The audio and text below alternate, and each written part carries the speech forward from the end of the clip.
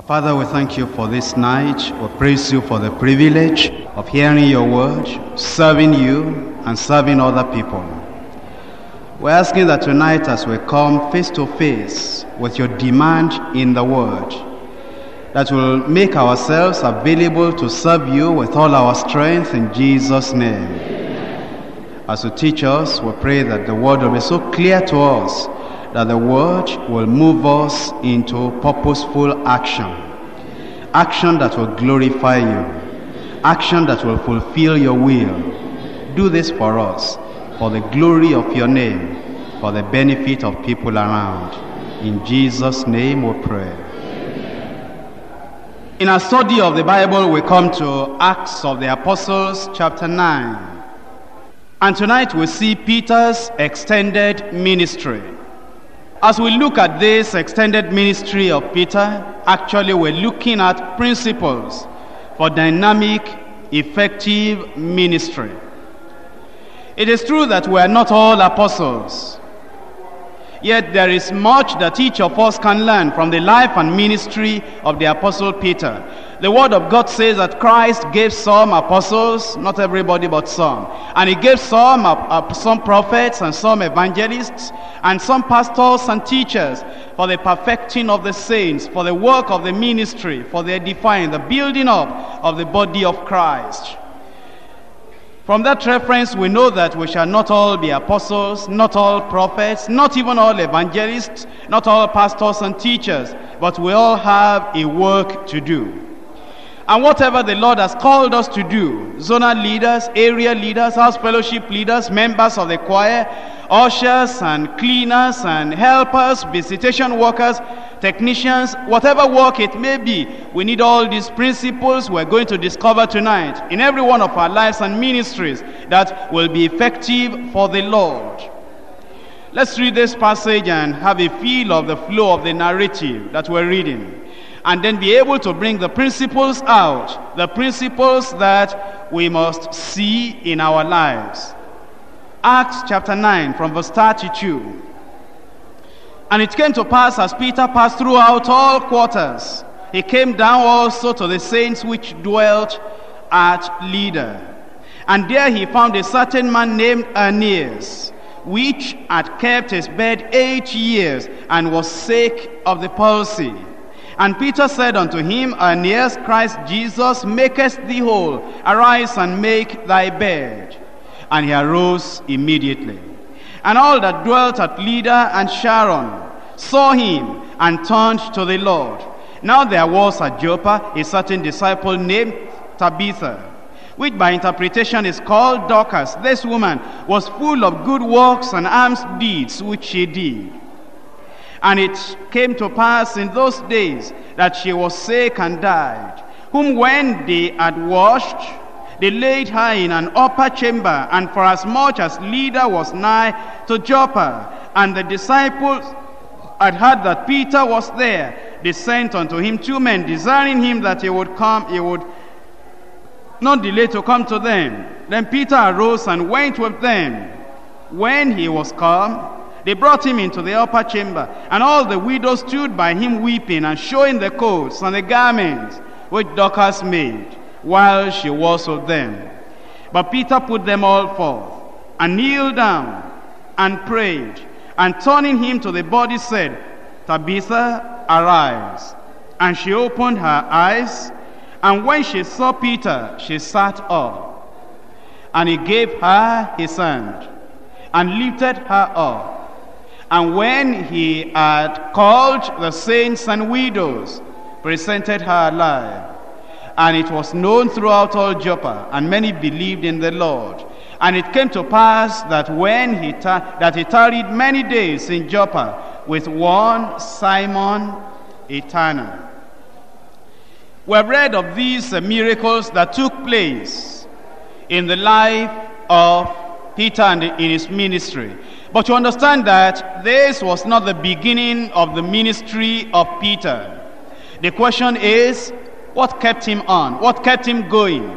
What kept him running? What kept him working for God, not tired? What kept his faith above the problems of life? and what kept his faith working after so many years of serving the Lord. Here comes the principles of the life of Peter, and also of Paul, and also of any other apostle, and in fact also of any other person in the church that ever did anything significant for the Lord. Here are the principles. We see this in 2 Peter, the second epistle general of Peter, chapter 1, from verse 12. Principles you need to handle in your own life and ministry. In whatever capacity the Lord is calling you, principle you need to handle very well.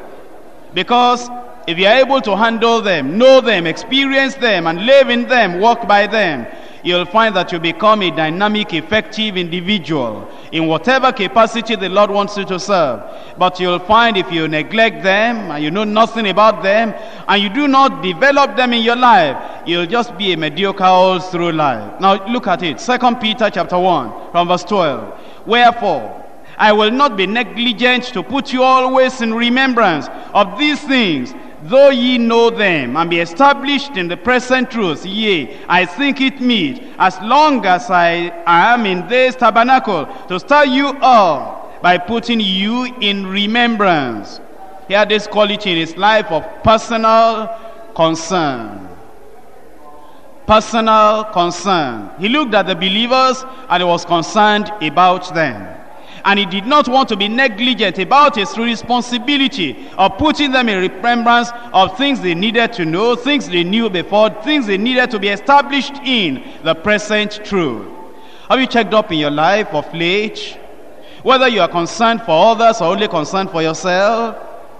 Whether you are concerned about the problems of others, about the lives of others, about the things that other people need to know and need to do, and you are concerned for them, and you are not negligent of your responsibility, your roles in the lives of other people.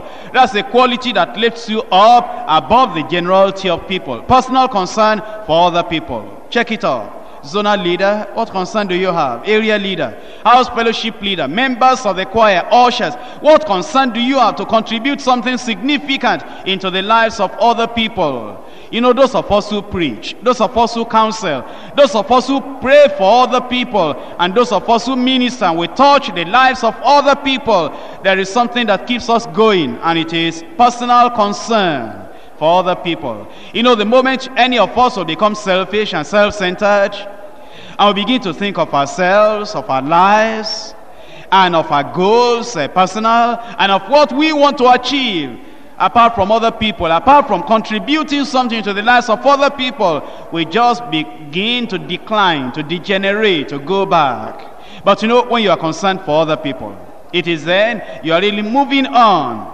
in the life that God wants you to live to the benefit of others. So number one, personal concern. Number 2, verse 14. Knowing that shortly I must put off this my tabernacle, even as our Lord Jesus Christ has showed me. Now Peter was saying this. There was a time I had the opportunity to die for the Lord. I denied him. I said I didn't know him. Oh, how ashamed I was of myself. How I felt I was a coward. How I was watching for another opportunity. But you know what? The Lord has showed me already that I'll soon be putting off this tabernacle. And I can hardly wait. I'm expecting that time when I will no more deny him, when I will no more be ashamed of him, when I will no more say I never knew him, when I will stand up and I will say I'm now standing for the truth. And then because I know I will soon put off my tabernacle, I have a sense of urgency. I know the time is short because the Lord has told me shortly I must put off this my tabernacle, which means I must leave the world, which means I must die, which means I'll be leaving the arena of activity and I'll be going to the Lord. I'll be face to face with him, and I want to get to him, telling him I've not been negligent and I've done everything I ought to do. There is a sense of urgency upon me. You know, everybody that has ever worked for the Lord successfully, effectively, we had a sense of urgency. I know if you ever did anything significant, substantial for the Lord, you must feel that sense of urgency. I must work while yet it is day. The night cometh when no man can work. But you know, those who are working as if, well, I have a lot of time. If I don't do it today, I can do it tomorrow. If I don't do it this week, I can do it next week. If I don't preach this time, I can preach another time. If I don't pray for people this time, I can do it another time. There is time at my disposal. You know those people, they don't feel a need and a sense of urgency. You know, they never get anything done for the Lord. And they're the people that are always pushing responsibility ahead, said, I'll do it tomorrow. I'll do it tomorrow. There's still time. I'm still young. But you know, Peter had a sense of personal urgency. And it was driving him and moving him, motivating him. Number 3, he had personal experience. Look at it in verse 14, in verse 16 rather. For we have not followed cunningly devised fables, when we made known unto you the power and the coming of our Lord Jesus Christ, but why witnesses of his majesty. Now, have you ever thought of this? Sometimes you find some preachers, they come out to preach, and after they have preached, they come back home, and the devil tells them, do you believe all those things you are preaching? Do you really mean it? That only Jesus Christ can save? You mean all those millions of people all over the world who don't believe on the Lord Jesus Christ? Do you really mean it that you believe that they are going to perish?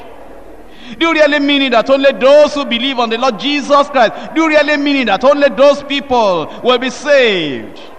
And you know, if you don't have personal experience with the Lord, you'll shake, you'll say, well, maybe, perhaps. But you know, Peter said, we have not followed cunningly devised fable, when we talked of the power of Christ, of the coming of Christ, of the majesty of Christ. We know it. And we're so sure about it, because we were with him on the mountaintop. Let me ask you, have you been saved?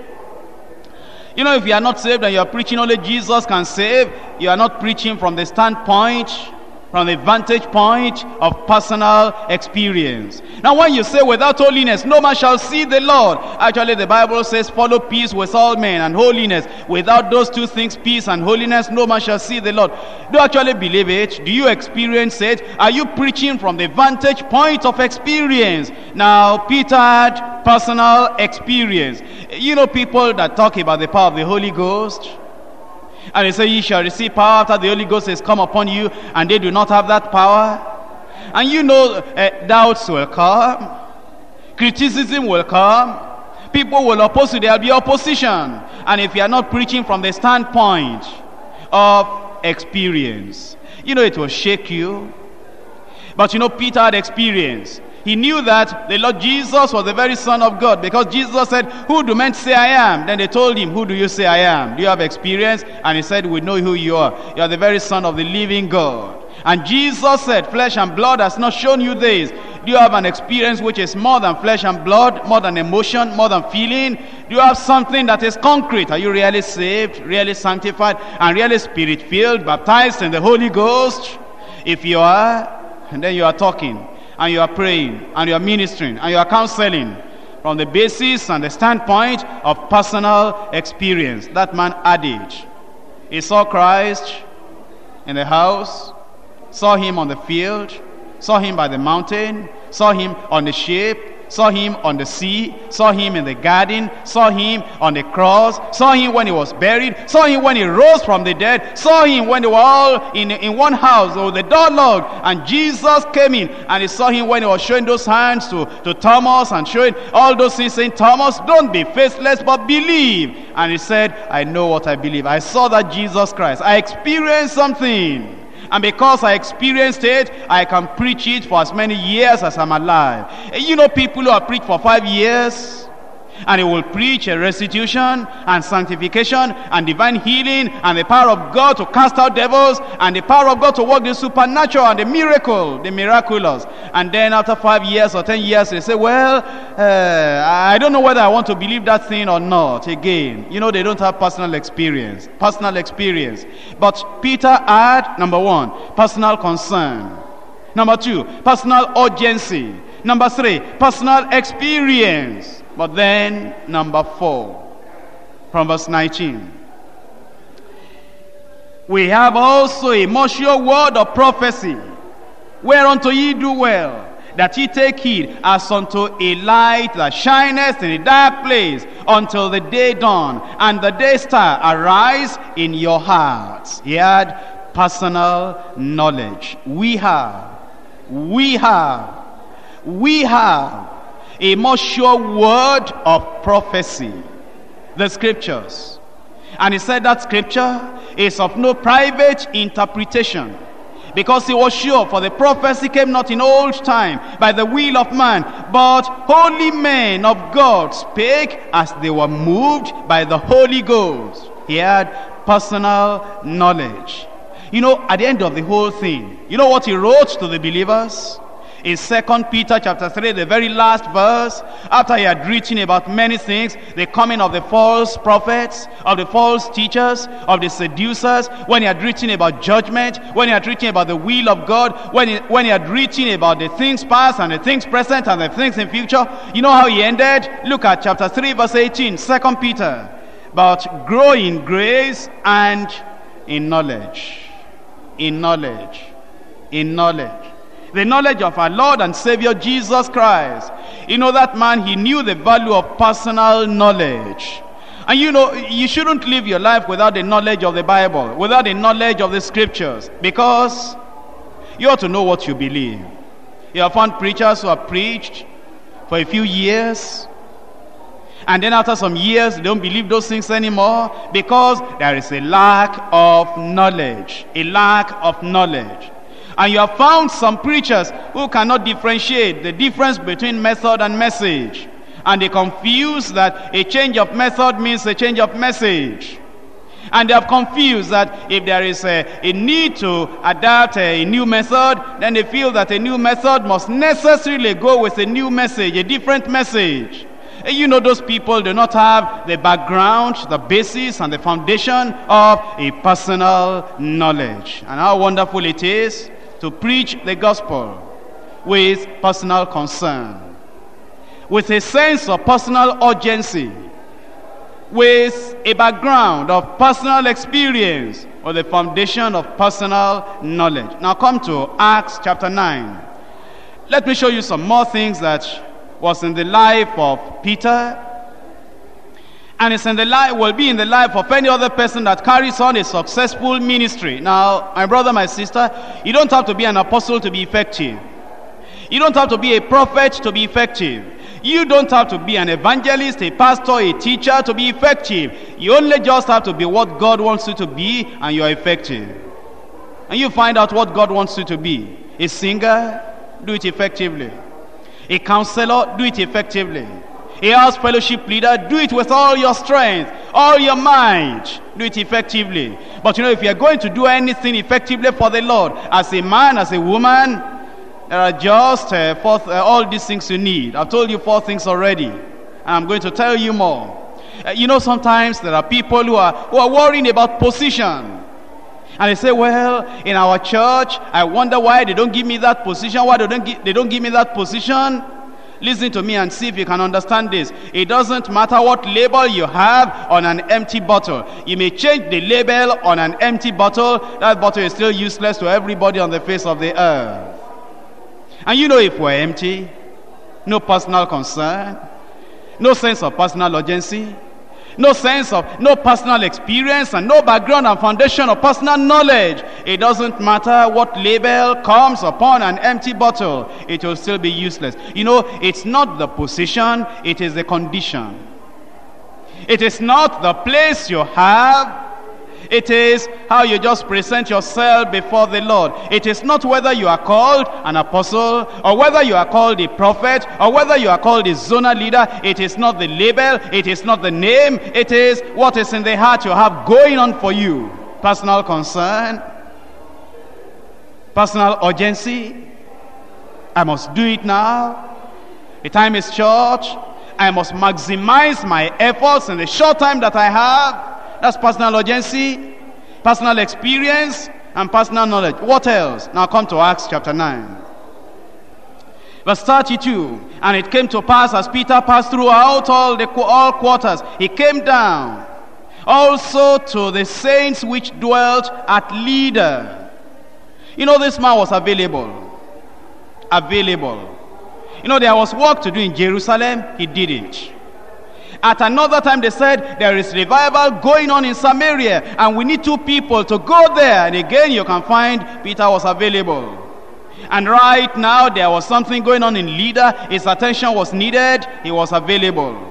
And in verse 36, and there was at Joppa a certain disciple named Tabitha, which by interpretation is called Dorcas. This woman was full of good works and alms deeds which she did. And it came to pass in those days that she was sick and died, whom when they had washed, they laid her in an upper chamber. For as much as Lydda was near unto Joppa, the disciples had heard that Peter was there. They sent unto him 2 men, desiring that he would come and not delay to come to them. And Peter arose and went with them. What's that? He was available.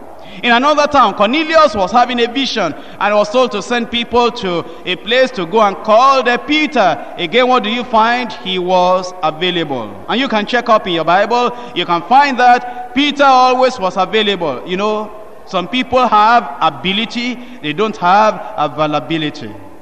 They are able, they are not available. They have the strength, but they will not give the strength to the master to do the work. And you know, if you're ever going to do anything for the Lord, be available. Be available.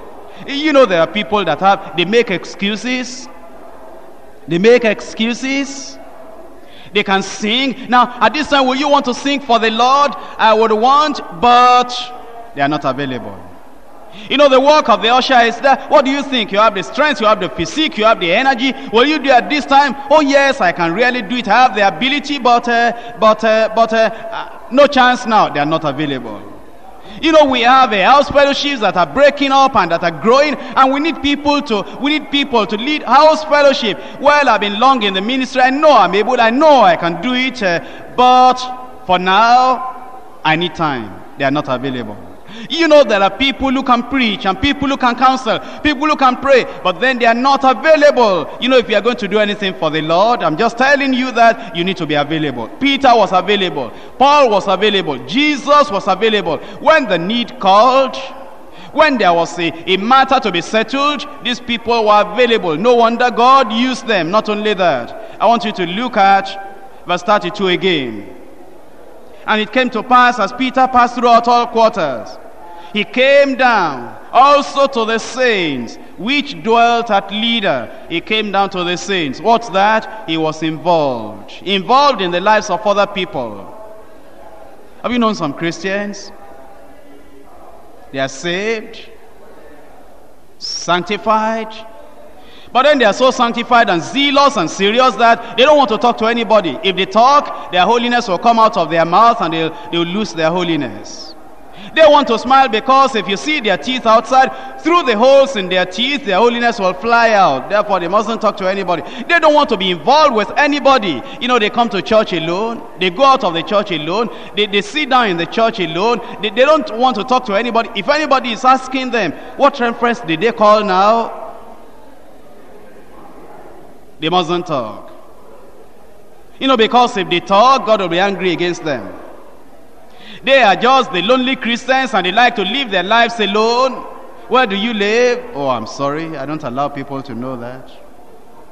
Now, can you be my prayer partner? I'm sorry if I have anything to do with any other Christian. It will lower my spiritual life. I just like to be serious and dead serious with God. You are right. You are dead serious. Really dead, seriously dead. And you know, these people, they will not have anything to do with any other person. No involvement with anybody. And you know, because of that, they are not effective. They are lone rangers. You know, in a large church like this, no friend, no personal, no prayer partner, nobody they commune with, nobody they are following up, nobody they are helping, nobody they are caring for. They are not involved in the life of anyone. They are just alone. They live their lives alone. Nobody knows where they are. If they are sick, nobody will know. And when they die, nobody will know. Have you ever tried this? You have a bowl of water and you put a finger inside and you remove your finger and there is no space that is left. That is how some people are in the church. You can remove them and nobody will know that anybody has left. Don't be like that. Don't be like that. Be involved. Be involved in the lives of other people. You know, it is when you are involved in the lives of other people, you become a happy man. A happy man. Now, not only that, this Peter was Christ honoring, Christ exalting. Look at verse 34. Peter said unto him, Aeneas, Jesus Christ maketh thee whole. Arise and make thy bed. He honored the Lord. He was saying, I do this for the name of the Lord Jesus Christ, for the glory of the Lord Jesus Christ, for the upliftment of the name of Jesus Christ, and it is in that power, in the authority of his name that I move. Jesus Christ, not me, not me. Jesus Christ maketh thee whole. He was Christ honoring. You know, he didn't worry about what people said about him. You know, some people, why they are not useful to the Lord, why they are not useful to anybody, while they can't do anything in the church, they're too concerned and too conscious of what so and so said about me. You know, when you are so busy honoring the Lord, you'll not be careful as to honoring yourself. You are not careful about your reputation. All you are concerned about is the reputation of the Lord, the name of the Lord, the glory of the Lord, the honor of the Lord, the majesty of the Lord. Jesus Christ, that's the center of your life. That's the totality of your life. People can tread upon you, but you manage to lift up Jesus Christ. They can crush you, but you raise up Jesus Christ. They can trample you down, but you are raising up Jesus Christ. You can even lose your face, or lose your name, or lose your honor. All you are concerned about is the glory and the honor of Jesus Christ. Now you tell me, such a man will be useful and effective and dynamic for the Lord. He doesn't care how you criticize him. He doesn't care what to say about him. He doesn't care how you oppose him. He doesn't care if you even abuse him. All he wants to do in the midst of all the opposition is to honor Christ, honor Christ, honor Christ. And you know, if you have those things in your life, you'll be effective and dynamic. And it doesn't matter what you are doing. You may even be a cleaner in the church. A cleaner in the church. If you are available, if you are involved, if you are Christ honoring, there will be so wonderful, many wonderful things in your life. Then he was prayerful. Look at verse 40. And Peter put them all forth and kneeled down and prayed and prayed and prayed. And turning him to the body, he said, Tabitha, arise. Have you ever wondered why he prayed? You know, Tabitha, that is Dorcas, had died. And as Dorcas had died, they called the apostle. And he said, now, Apostle Peter, we have a case here. Can you help us? And he sent all of them out. And then he knelt down. He knelt down. He knelt down. He knelt down. Why am I emphasizing that? Have you found some people who have had miracles in their lives? You know Peter from Acts chapter 3. Silver and gold have I none, but what I have I give unto you. Rise up and walk. That man was authoritative. Have you listened to him in Acts chapter 4 as he came back into the people, the children of God, and they raised up their voices and they prayed, and they lifted up their voice like one man praying, and the place shook with the power of God, and they went out and they preached with boldness. Have you seen in Acts chapter 5 when he sat down, and then Ananias came and Sapphira, and they deceived the man of God, and the man of God said, what do you think you are doing? Why have you kept back of the part of the prize? You have not lied unto men, but you have lied unto the Holy Ghost. And immediately that came forth out of the mouth of Peter, that man just fell down and died. 3 hours later, Sapphira came and he said, now you tell me, is it so much you sold the land? And he said, yes. And he said, why have you agreed together to deceive and to lie unto the Holy Ghost? Look, the feet of them that carried out your husband, they are just around the door. They'll carry you out. The woman had that and she died. That was authority. That was supernatural. Have you read in Acts chapter 5, as they were bringing the people on the streets, just as the shadow of Peter will fall upon them, so that when the shadow comes upon them, they will be healed. And they were healed. And yet this man, having such authority, having such power, having such anointing, having such great manifestation of authority in his life, when they called him, he didn't say, yes, I know how to do it, I know how to do it, and just go in the power of the flesh. He knelt down. You know some people who will never kneel down because there's so much power in their lives. You know, there is a time to stand, there is a time to sit, But then there is a time to honor God and just come before him and bow and bend low and just kneel down in prayer before the holy God in heaven. And he knelt down and he prayed. I want to tell you that he was prayerful. He was prayerful. You won't ever find anybody that will do anything significant for the Lord for a long time, anything that will stand the test of time and the test of eternity, who is not prayerful. Peter was, and then he was fruitful. Have you seen in verse 35? And all that dwelt at Lydda and Sharon, they saw him, they saw the miracle, and they saw the person that had been raised from a palsy, and they turned to the Lord. That's fruitfulness. And then in verse 42, and it was known throughout all Joppa, and many believed in the Lord. He was fruitful. And then verse 43, and it came to pass that he tarried many days in Joppa with one Simon, a tanner. Now, have you ever noticed something? That when you're a great man, a scientist, a philosopher, a great educationist, and you have a great name, and then it happens that your name is Simon, and then you see another person who happens to be just an ordinary fellow, who labors on just a menial job that he does with his own hand, and he also happens to be called Simon, the same name with you. Have you noticed that a professor, a great educationist, a great man, a man that has a national influence and has a national name, everybody respects him everywhere, and he sees a namesake who is just somebody just walking with their hand. You know, they don't like to associate. They don't even like to hear that other person is called Simon, when they, the professors, are called Simon. But you know, Simon Peter, he found this other man called Simon, and he was a tanner. Who is a tanner? Somebody working with the skin of dead animals to make bags, to make portmanteau, and to just make some vessels, some bottles in those days. That was the work he did. This man was free from prejudice. Not only that, you know, in Israel, among the Jews, to them it was a dirty thing. It's something that was defiling, that you will touch a dead animal. And you know, before you could take the skin of the animal and be a tanner, you'll be touching those animals that were dead. But you know, this Simon, he had something. What was it? There was no prejudice in him. There was this humility in the life of this individual. Oh, it's wonderful that no matter how the Lord is using you, you have this humility. And even though you have a namesake who is just doing a menial job, you know, you're able to identify. He even lived many days in the house of that man. That's wonderful. Now, I've told you 10 things about the life of Peter.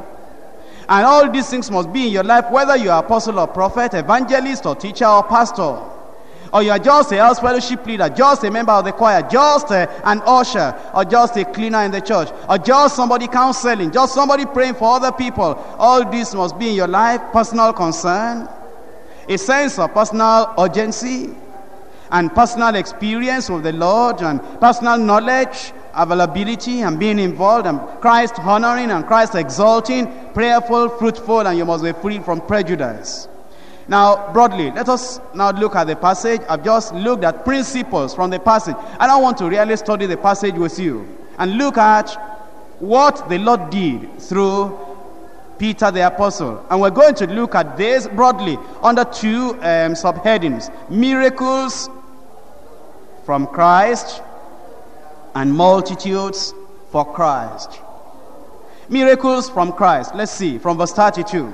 And it came to pass, as Peter passed throughout all quarters, he came down also to the saints which dwelt at Lydda. And there he found a certain man named Aeneas, which had kept his bed 8 years, and was sick of the palsy. And Peter said unto him, Aeneas, Jesus Christ maketh thee whole. Arise and make thy bed. And he arose immediately. That was a miracle. That miracle came from Christ, and it came through Peter. But it came from Christ. From Christ. Never forget it. that every miracle that is done in the name of Jesus, that miracle is coming from Christ. It may be coming through a man of God, or coming through an apostle, or coming through a minister of the gospel, or coming through a believer, but it is coming from Christ, through a vessel unto the person who needs the miracle. And this was a miracle from Christ, the healing of the lame man. Palsy. It was a terrible thing. And for 8 years the man had been sick. Perhaps he never hoped he could ever walk again. Perhaps he never hoped he could ever be able to do anything for himself again. But then Peter came to Lydda, and he said, Aeneas, Jesus Christ maketh thee whole. Rise and make thy bed. And the miracle took place immediately, and he arose immediately. Now, talking about miracles, sometimes because of all the things that are taking place in this church, the miracles, many people do not understand that we still need to study the Bible. It fascinates me as I study the Bible. And I see that God is not tied to a particular method all the time. You know that this was not the first time that Peter was going to be used of God in making somebody who had been lame to rise up and to walk. But you know what fascinates me? It's different every time. It's different every time. In Acts of the Apostles chapter 3, I'll just remind you of what happened. Peter and John were coming to the temple, and at the beautiful gate they saw this man. And you know what he said? Silver and gold have I none, but what I have I give unto you. In the name of Jesus Christ, rise up and walk. And then he stretched forth his hand. He pulled the man up by the hand, and the man jumped up and started walking. But you know, here it was different. He didn't repeat the same formula. Have you seen these books before? Formula for healing the sick. There is no formula. It's by the Spirit of God. Have you seen books like formula for raising the dead? There is no formula. It is by the Spirit of God. Hey, don't let anybody deceive us as if there is a formula.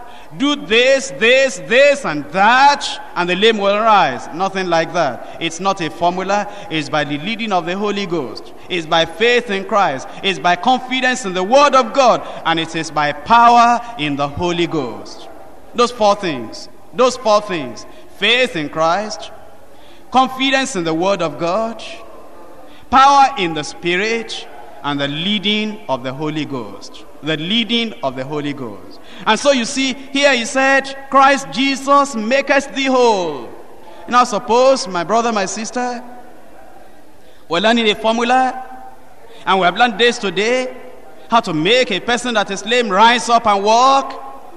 And we all learn the memory verse. And yes, Jesus Christ maketh thee whole. Arise and make thy bed. Now repeat that after me. And yes, Christ Jesus maketh thee whole. Arise and make thy bed. Again. And yes, Christ Jesus maketh thee whole. Arise and make thy bed. Now suppose we learn that as memory verse, and then you are going back home, and you see a man that was lame, on the side of the road, and you say, lame man, what's your name?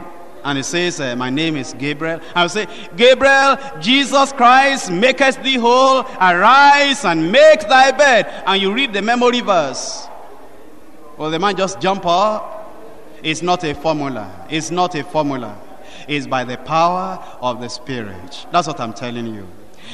People who don't study the Bible, and they think that, well, I've seen it done before. I've heard how it was said before. I know the formula. And they just get disappointed.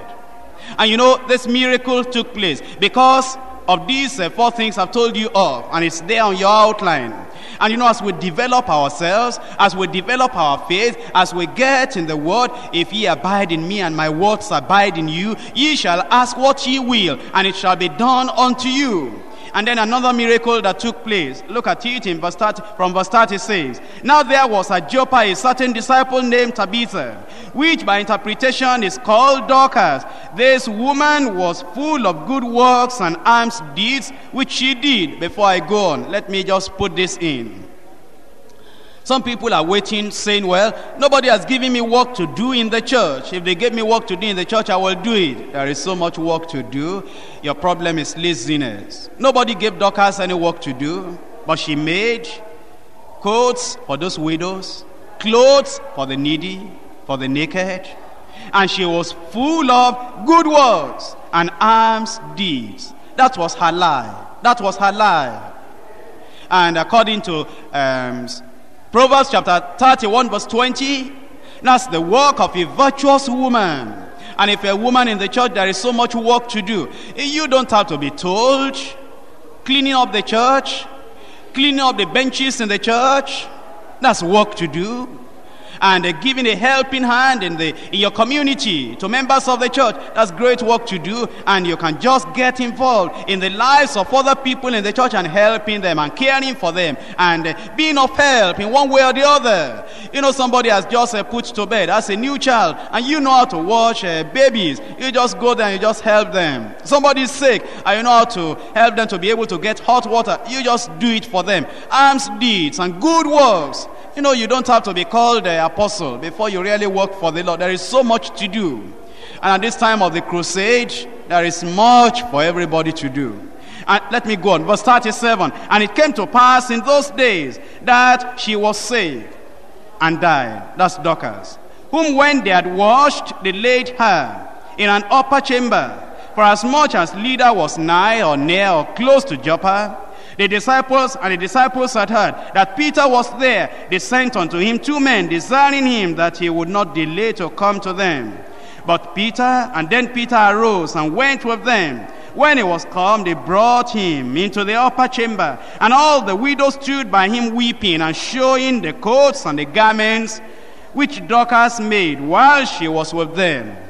But Peter put them all forth, and kneeled down and prayed, and turning him to the body said, Tabitha, arise. And she opened her eyes, and when she saw Peter, she sat up. Is that not a miracle? That's a miracle. Now that miracle took place. That miracle took place. Now I want you to understand this. It's good that you belong to a church where you are taught the Bible. Because if we are not taught the Bible, many of us will just go out of hand and do things that are not according to the word of God. And I've told you about these 2 miracles. These miracles are so wonderful. These miracles are so essential. Number 1, the person that was lame. Number 2, the person that was dead. Now, let's just look at these 2 miracles for the time being. There are people that in their lives, they do not want to do anything the Lord wants them to do. All they're saying is, oh Lord, what I want to do, I just want to be able to heal the sick to the point that if somebody is lame, I just tell him arise and he begins to walk. If somebody is dead, I say arise and then he rises from the dead. That's what I want. And if somebody has a headache, they don't want to pray for that. That's too small. You know what the Bible says? Despise not the days of small beginning. You know, if somebody has a stomach problem, they don't want to pray for that. You know what the Bible says? Despise not the days of small beginning. If somebody has lost his job and he says, my brother, come, let us agree together, because the Bible says, if we shall agree as touching anything, the Lord will do it. Now let the Lord do it for me so that my joy will be full. Oh, they say, I'm sorry, I don't want to pray for such a thing. All I'm looking for is I'll be able to raise the dead and I'll be able to heal somebody that is lame. Despise not the days of small beginning. Start where you are. Start with a headache. Start with a little pain. Start with a stomach problem. Start with whatever it is, however small. Start with it and let your face go to work.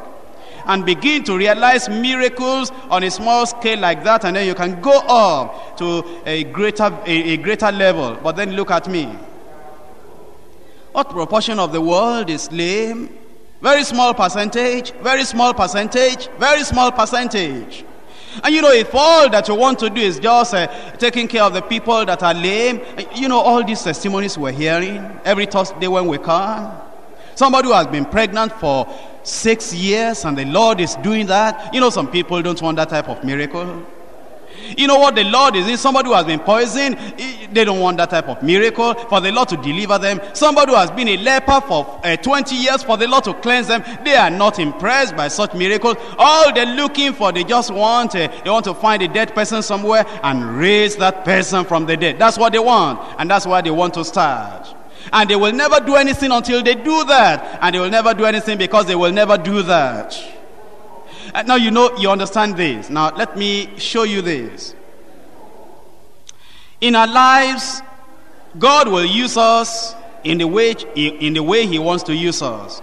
And now let me concentrate on raising the dead, because church, this is an area where we don't understand. Somebody ran to me many years ago, and somebody had died. The person was not even a believer. And this person was old, the grandmother of somebody.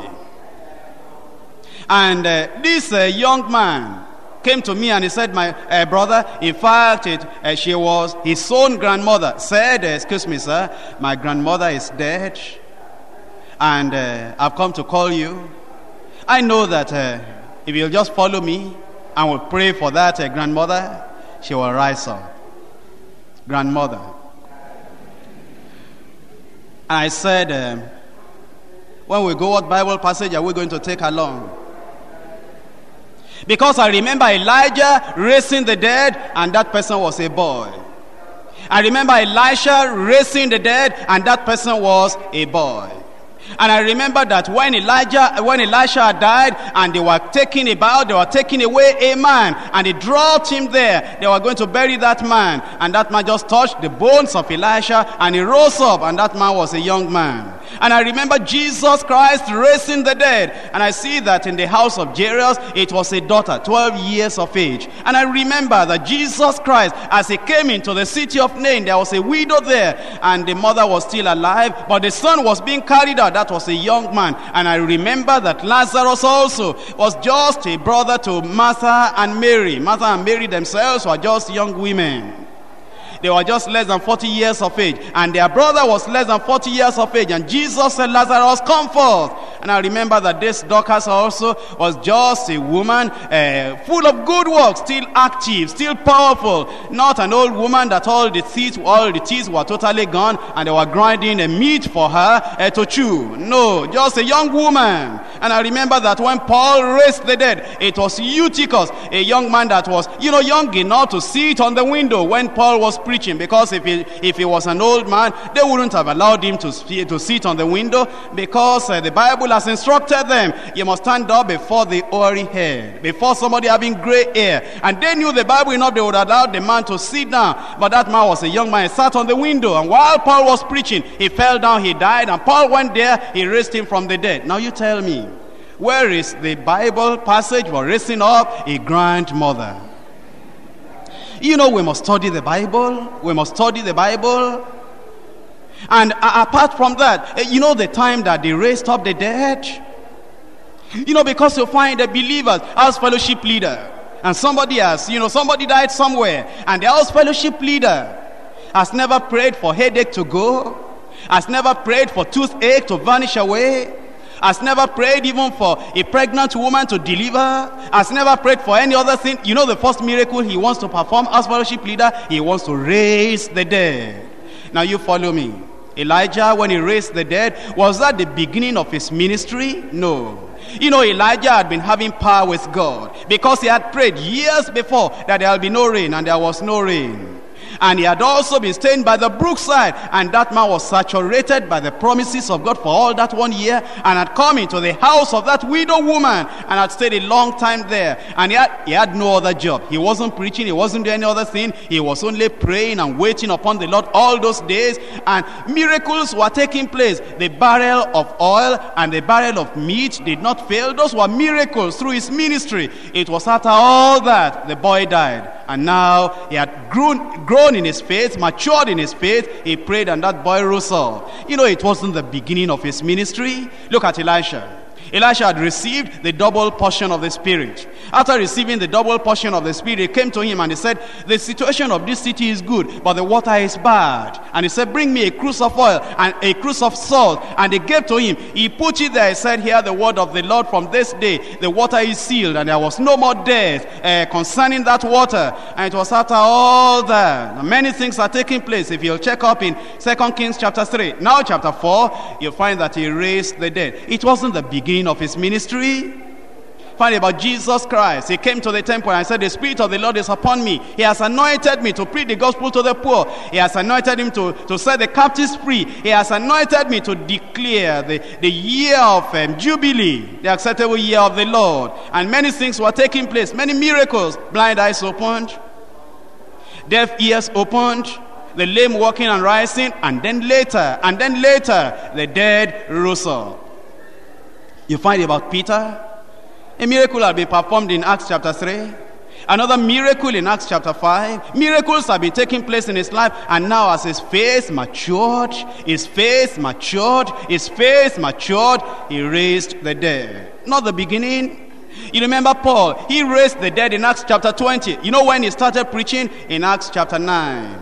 We read that last Monday. And you know, he went on in his life in Acts chapter 13. Separate unto me Barnabas and Saul unto the work I have given unto them. And they went on missionary journey. Miracles were performed. Do you remember in Acts chapter 14? He saw that man and he saw that he had faith to be healed. He said, stand up on your feet. And the man rose up. That's Paul. And then when you come to Acts chapter 16, there was a woman with spirit of divination following after them. And he said, come out of her. And it came out. And then went to the prison. They locked him up because of that. And then they were singing in the night. And then the Lord opened up the prison. A great event happened. An earthquake. That was a miracle. Eventually in Acts chapter 20, his faith had matured. His faith had grown. He was now not just an apostle without experience. He was an experienced, matured apostle. And then he raised the dead. You know what I'm teaching you? I'm saying, let us start at a small place. When you are climbing a ladder, you start from the bottom and you go a step at a time, a step at a time, a step at a time.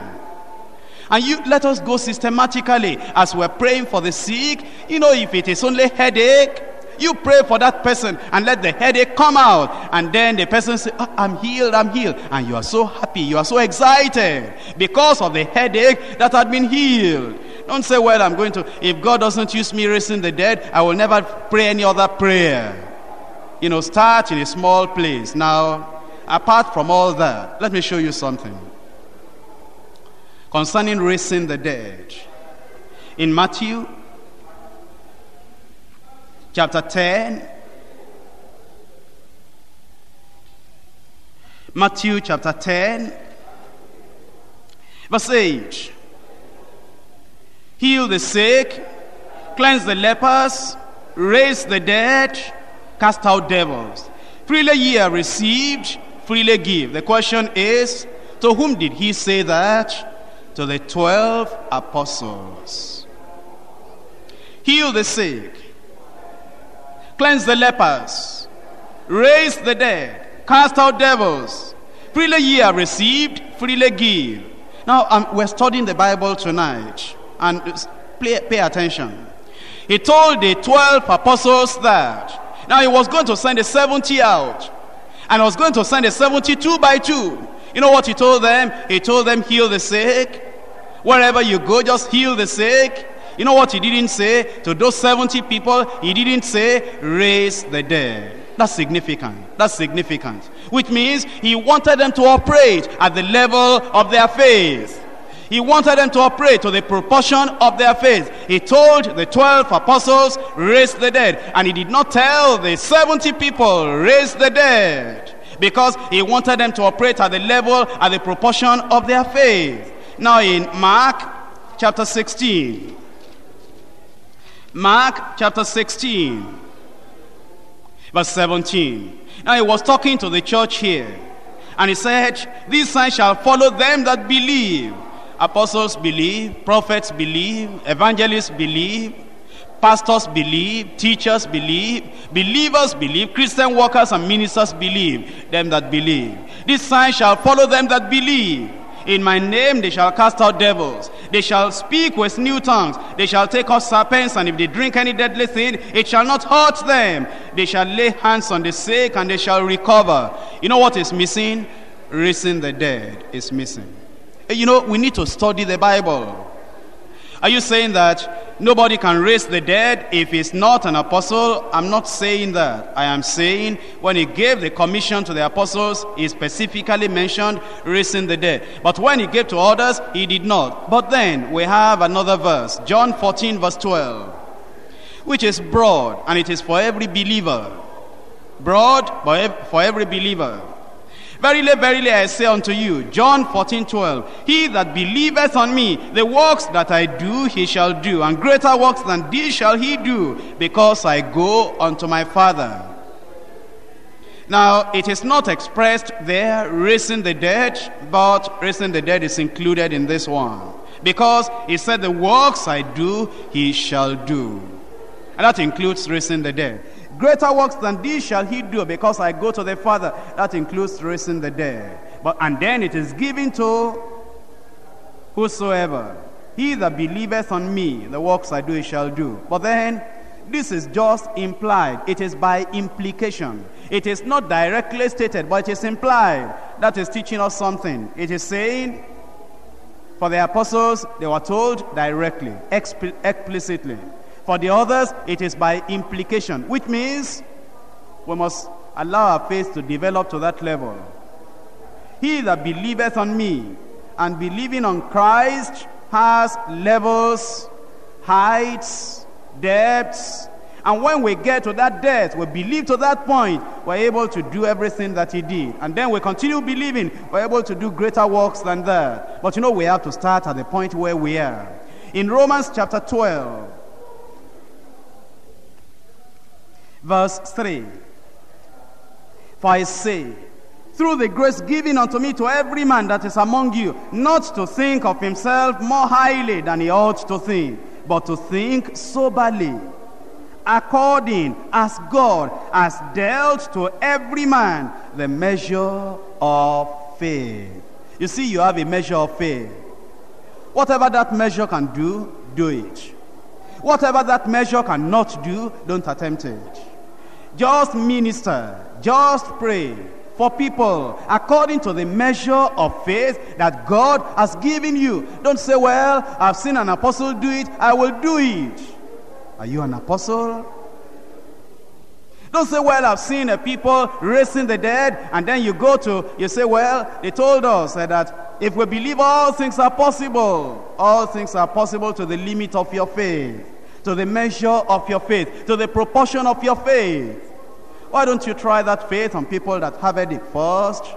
Why don't you try that faith on those that are looking for job first, and let that faith grow and grow and grow and grow. And then when it grows to a higher level, you can do greater things. But you know, some people will not allow their faith like that to grow, and they just go to the hospital and they say, can I see the doctor?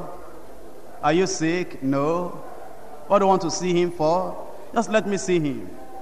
And eventually he sees the doctor and he says, excuse me please, anybody died here this week?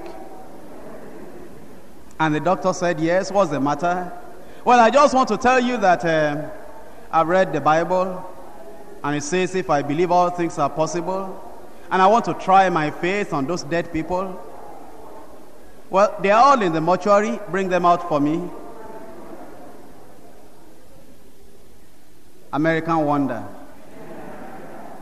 That's not Christianity. And eventually He goes in there and he prays and he prays and he prays. 4 hours. Listen to me. Elijah raised the dead. How many hours? Didn't take 10 minutes. You check up. The references are there on your outline. Elisha raised the dead. How many hours? Didn't take 10 minutes. Because, if you check up, Gehazi went there with a rod in his hand and he put it on the dead child and there was no movement at all. Because for Gehazi, that was not the level of his faith. Elisha came in there and it didn't take hours. Jesus raised the dead. How many hours? Just a short time. And we're told Peter raised the dead Dorcas. Just knelt down, prayed, and God spoke to him. God showed him what to do. And he just rose up. The shortest prayer he prayed in his life. Tabitha, arise. Finished. And the woman opened her eyes and woke up. That's authority. But people who pray for 4 hours, 6 hours, wanting to raise the dead. My brother, my sister, let's follow the Bible. Let's continue according to the measure of our faith. Now, I'm not saying that if you are not an apostle, you can't raise the dead. I've already given you the references. I'm teaching generally today. We have testimonies here of the dead being raised, and it's been wonderful, and we have rejoiced and glorified the Lord for it. But we can't say because of those 1, 2, or 3 people, children who are raised from the dead, because of that, we're not going to teach the Bible. We need to teach the Bible so that the believers will know how to develop their faith. The believers will know how to just continue to increase their faith until it comes to a level where you'll be able to do greater things. In Acts chapter 9, let's just end up by asking ourselves, what was the result of all this? The miracles that took place. The result is that multitudes followed Christ. In Acts chapter 9 verse 35, and all that dwelt in Lydda and Sharon saw him. They saw the man who was lame before, who had been raised up, and they turned to the Lord. And in verse 41 to 43, and he gave her his hand and lifted her up, and when he had called the saints and widows, presented her alive, and it was known throughout all Joppa, and many believed in the Lord. And it came to pass that he tarried many days in Joppa with one Simon a tanner. People followed the Lord as a result of the miracles. Have you seen how the miracles that have been happening on Thursdays, Miracle Revival Hour, how those miracles have been drawing people to the Lord? That is what always happens. When there are genuine miracles by the name of the Lord, through confidence in the Word of God, through the power of the Holy Ghost, and through the leading and revelation of the spiritual gifts as led by the Lord, as it happens on Thursdays here, the Lord glorifies himself and multitudes turn to the Lord. I'm praying that at whatever level of faith we are, the Lord will begin to use every one of us in Jesus' name. And as the days come and go, our faith will be growing and developing, and will be becoming greater and better and more enriched in the Word of God as the days go by. What we are not able to do today, by the grace of God, if Jesus tarries, you will be able to do tomorrow. Rise up and let us pray. Remember those qualities: personal concern, personal urgency, personal experience, personal knowledge.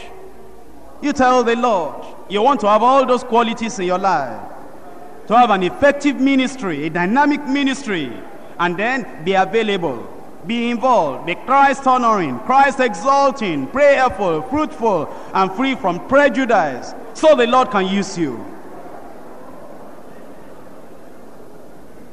Let's commit ourselves to the Lord. Apply them in your life. Begin to use your faith at the point where you are. Don't wait until you can raise the dead. Use your faith at the point where you are. Let the Lord be glorified. Get involved in the house fellowship. Get involved, inviting people. Be available to do whatever the Lord wants you to do in the church.